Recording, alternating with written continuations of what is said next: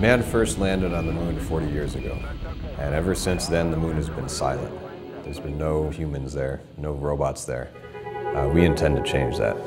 So we are Astrobotic, and we are creating a mission called Icebreaker to go to the pole of the moon to go after the ice. And we can turn that ice into rocket fuel. You can make that ice into water for astronauts.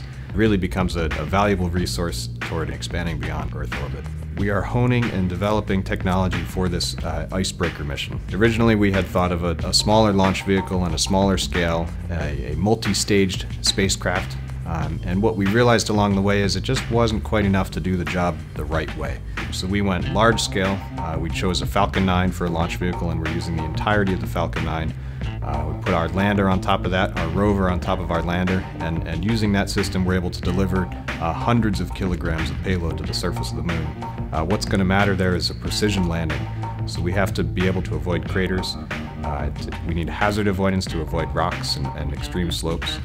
And then we will be developing this summer a robot called Polaris. And that's the robot that's going to be taking a payload across the surface of the moon to drill for ice underneath the pole. Roving at the pole, there's a tremendous amount of the strategy and planning. It is essentially shadow dodging and seeking the sun. Red Whittaker has been chasing the moon for decades. This moon landing, it calls to me. It's got my name on it. Well, Red's robots have been on, I think, every continent of the world.